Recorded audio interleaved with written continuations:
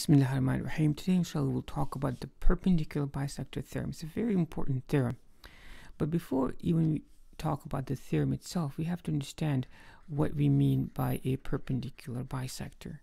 To demonstrate that, I have drawn here three segments for you. I've labeled all of them AB just for convenience sake. Now, I can divide AB into two congruent segments, or I can bisect them using various different things. For example, I can use another segment like this here. Let's call this segment PQ.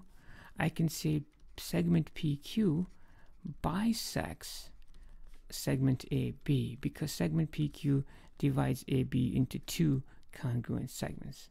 Okay? I can also bisect AB using a ray, for example. Here's a ray. It has to kind of go to the midpoint, though, you know what I'm saying? So here's a ray. Let's call this R. Let's call this S. Now, R is the midpoint here because it divides AB into two congruent segments. So now I can say ray RS bisects segment AB, can I? Right? Now, I can also use another line to divide. I can use a line to divide AB into two, for example, like here. Now I can call this, I don't know, M, and let's call this C. So now I can say line MC bisects segment AB, correct? Because it divides segment AB into two congruent segments. So that's the meaning of bisect, correct? Now, if I happen to have a line or a segment or array, a line segment array that bisects this segment AB and it is perpendicular to the segment, then this line would be called a perpendicular bisector. So perpendicular bisector divides the segment into two and it is perpendicular to the segment. So that's the definition of a perpendicular bisector. Now we are ready to talk about the perpendicular bisector theorem. Now, the perpendicular bisector theorem states, and I'm going to state it as a conditional statement here, and you will notice something. You will notice that the perpendicular bisector theorem is more about the points that are on the perpendicular bisector than about the perpendicular bisector itself. Let me say that again. You'll notice that the perpendicular bisector theorem is more about the points that are on the perpendicular bisector than the perpendicular bisector itself. So here it is. The theorem says if a point, if a point is on the perpendicular bisector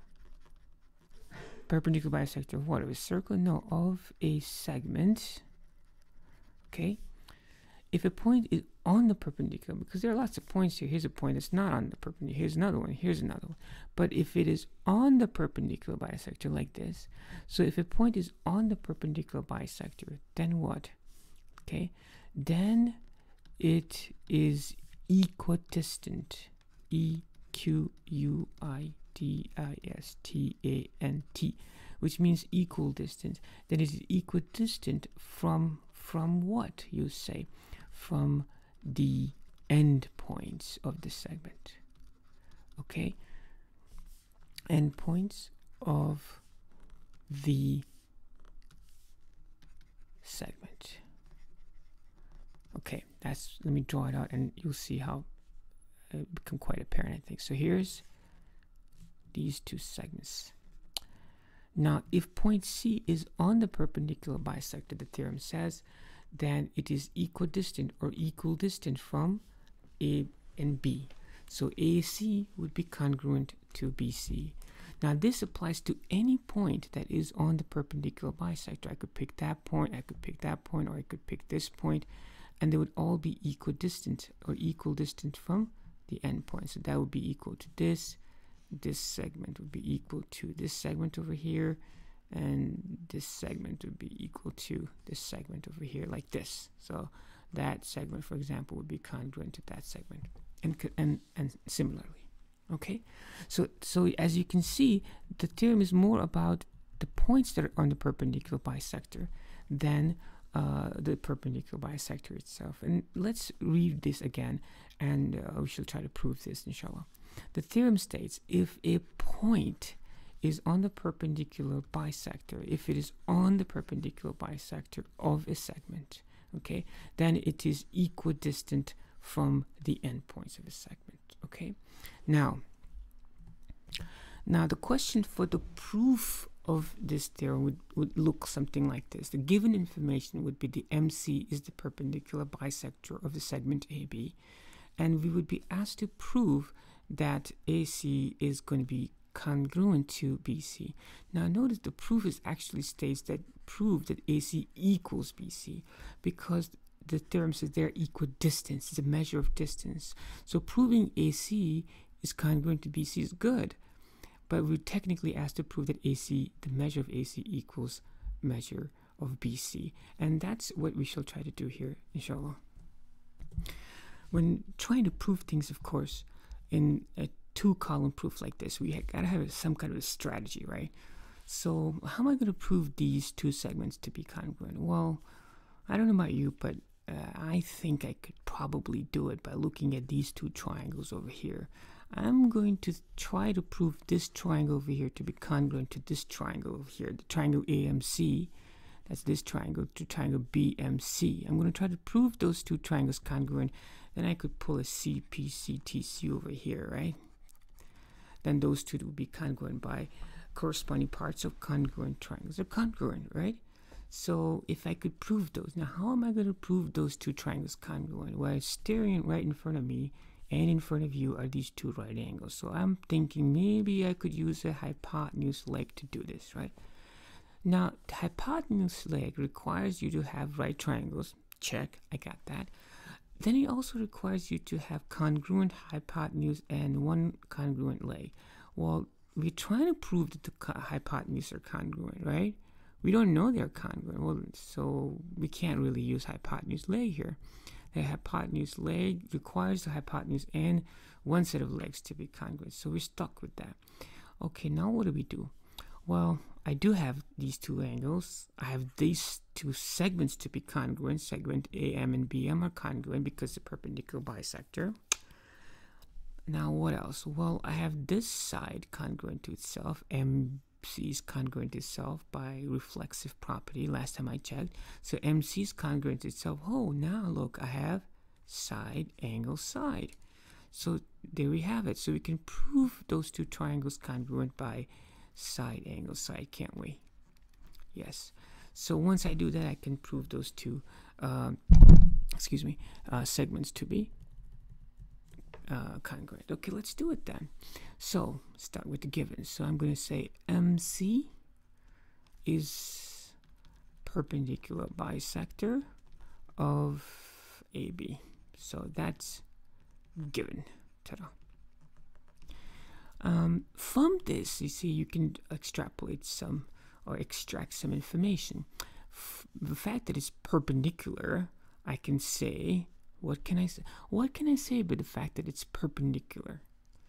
Well, what I can say is angle AMC, right, and angle BMC are right angles.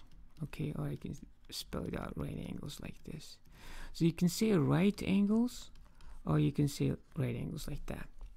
Okay, so we'll spell it out so there's no ambiguity. Okay, right angles. Okay, so I can say this because of definition of perpendicular bisector, right? Okay, so now see, I can say angle AMC is congruent to angle BMC because all right angles are congruent. That's the right angle congruence theorem. Okay, there's a theorem, right? Right angle congruence theorem. So now I got that. I got the angle. I got to get the sides in there, right? Okay, let's get the sides. Okay, I'm going to say for AM is congruent to BM. Segment AM is congruent to segment BM because definition of perpendicular bisector. There we have it. And finally, and I'm anticipating, MC is going to be congruent to MC. That's because of reflexive property, darn it, reflexive property of congruence for segments. Okay, got that. Now I have my side angle side, right? So I can do my side angle side. Okay, so I can say triangle. Come on now, be good colors now. So I'm going to say number 6, triangle AMC is going to be congruent to triangle BMC because of side angle side. There we have it. And then I can say, and then you know what I'm going to say now.